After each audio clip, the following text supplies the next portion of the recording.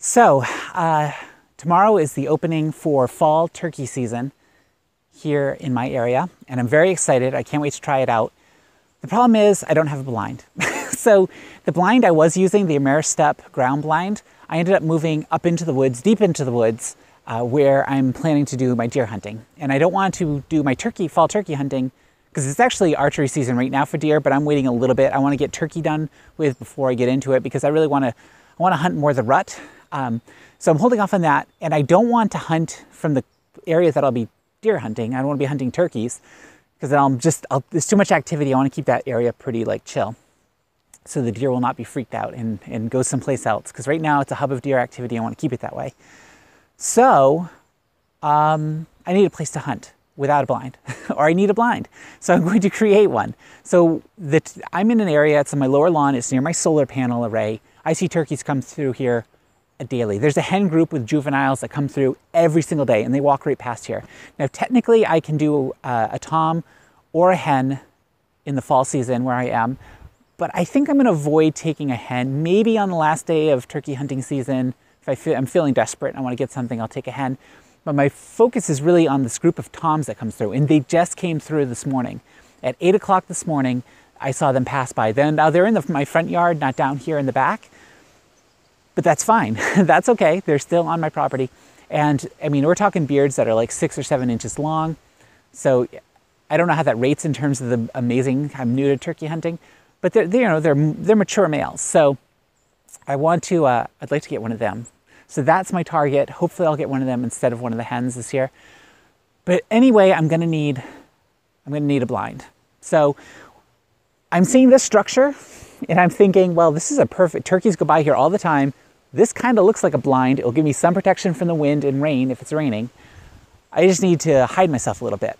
So I actually bought 3 packs. This is a gigantic piece of camo canvas that I bought at the end of hunting season last year on sale. So it was after season. And I have 3 things of it, and right now they're just sort of collecting dust and other awful stuff in my barn. So I want to take it out, see if I can create some kind of blind here with the solar panel and sit there for turkey hunting. I don't know if it'll work. We can go in there right now and just kind of get a feel for what it'll look like, peering out. And let's see if it's going to work at all before I start putting the work in. Okay, let's check that out. Yep. Yeah, this will definitely work. So that area right there, the turkeys always come through here and follow this path. So, or at least the hen and juvenile groups do. I don't often see the toms come through this side. They stick mostly to my front, but I'm hoping I'll be able to call them back here. I'm fairly new to turkey hunting, and I know that in springtime decoys are the thing. People seem pretty torn about using decoys in the fall season, but mostly because most hunters stay mobile in the fall, and I'm not going to. I'm going to try to call them to me. And it may fail, but I'm thinking about trying a decoy there, trying like a tom decoy, a juvenile, I guess maybe considered a Jake.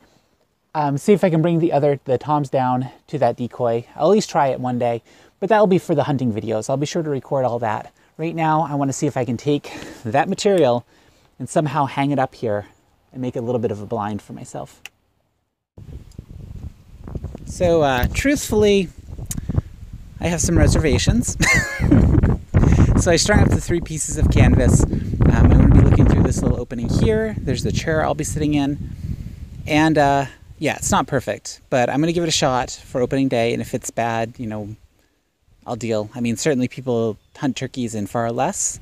I will be dressed in full camouflage, and I mostly just wanted this to sort of hide me a little bit.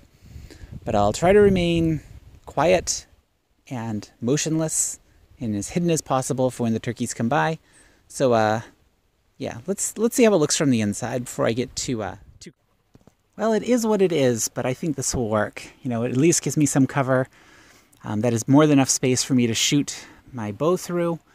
I'll set up the decoy right about there. I got to count out the paces so I know exactly how far it is. It's a great thing about using decoys is you can use it as a distance marker too to judge your shots. So I'm going to sit in this and I will attempt to get a turkey from it. So we'll just see how it goes. So please be sure to subscribe to my channel because you don't want to miss the video, my actual hunting videos, not just me playing around with camo canvas. Definitely subscribe to my channel so you can stay up to date with all my hunting adventures and other homesteading adventures. Be sure to give this video a thumbs up And I'd love to hear your comments below on the craziest blinds you've hunted out of, or the craziest situations. And thank you so much for watching, and thank you for joining me on this journey.